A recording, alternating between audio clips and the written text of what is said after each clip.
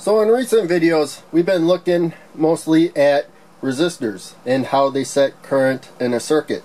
For visual effect, I'm using LEDs. We have a 5-volt power supply.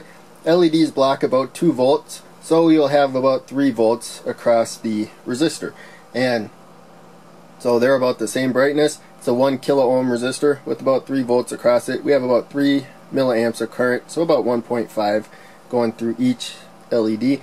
Now I'm going to shuffle this over. You might see that one get a little brighter. There we go. And put this one. Now you see that one's a lot brighter. So this resistor is a 220 ohm resistor. Lower resistance, more current. So it's a little more than, or a little less than 1/4 of the resistance. So to make math easy, we'll just say there's about 4 times the current going through this LED as that one. Plus that current's going through the resistors that is going through the LED. So we also expanded in the last video the light dependent resistor. So I will pluck this resistor out of the positive rail and connect it to the light dependent resistor, which goes to the positive rail. And now you can see the LED is dimmer than the one next to it, and lighting levels are going to change a bit as I increase the light, but now they should be somewhat close to the same brightness. There we go. If I get the light like that and we turn it off, now you can see the LED goes completely dark. So let's say I really like this circuit for whatever reason, but I don't want the LED to go out. Let's say I want it to always be at least as bright as that LED. What I can do is take a 680 ohm resistor and put it parallel to the light dependent resistor.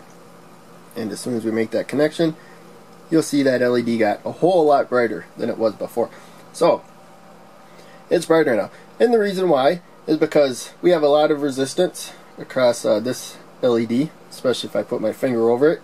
And if we get real dark, we can get into the tens of millions of ohms of resistance. And right now, it doesn't matter what resistance it is providing, because we have a current path through this resistor and then that resistor. So since they're in series, their resistance adds up. So 680 plus 220 is about 900 ohms of resistance. And this one's about 1 kilo ohm of resistance, because they're not perfect, but they're pretty close to their rated value. So we have about the same amount of current going through each LED right now.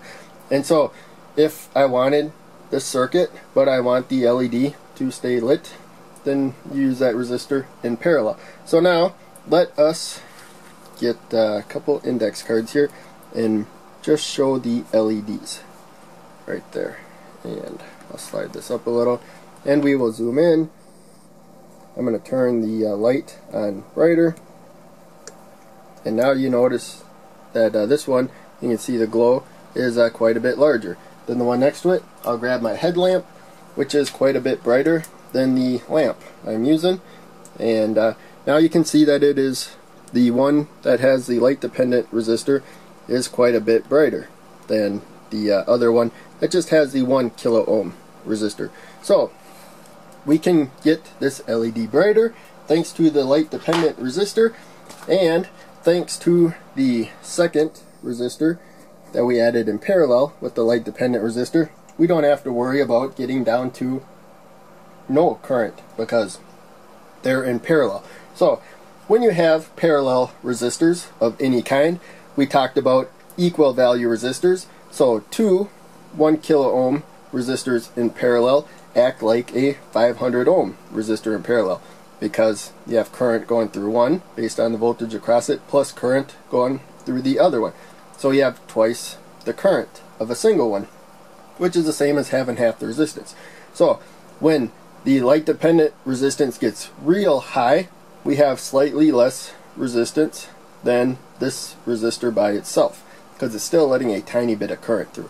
But the vast majority of the current's going through this resistor, so we can just look at its resistance, 680 ohms, and just calculate from there. We'll be close enough to the current estimates we need.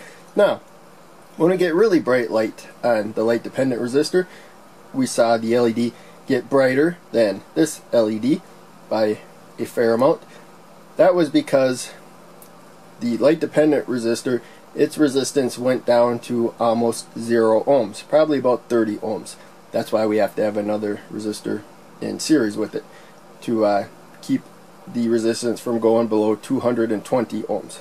So the resistance goes to almost nothing.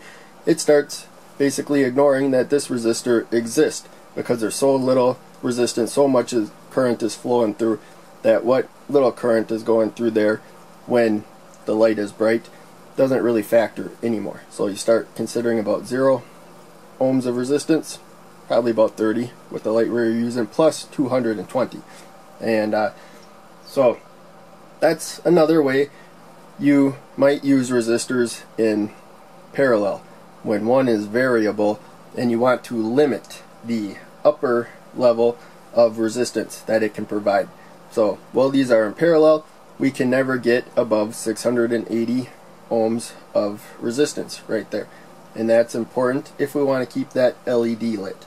So in any case, hope this visual demonstration helped you. These topics are covered a lot in text, but usually you don't get a visual demonstration. So that's why I'm kind of doing a bunch of these visual demonstrations only, because the text is out there. So there may be people confused by this. Hopefully that helped cleared it up. So thank you for watching. I will see you in the next video.